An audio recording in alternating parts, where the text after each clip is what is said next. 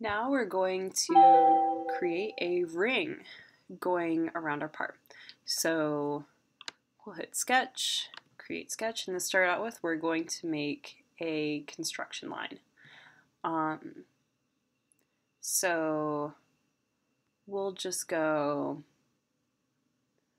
we'll put the line in this plane. We really just want it up and down kind of vertically on this line. So sketch, line, and it's going to be for construction, so it doesn't really matter.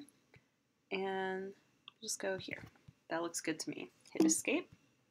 And so now we're going back in the sketch. A center diameter circle, and we're going to place it somewhere along this line. Here. And, oh, not for construction. So we're going to escape and do that. And try again.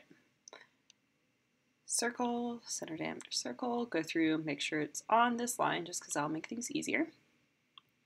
Hit this, go back in and dimension it. And we're going to say this is going to be 30 millimeters. And so this isn't on the center line. So how we're going to define this is we're going to dimension it a certain distance from the central point. So here, click here, drag down. This is 70 millimeters. We want it to be 60. Hit enter. Great, and now we're going to go to create and revolve. So what we're going to do is we're going to revolve this profile around this line as our axis.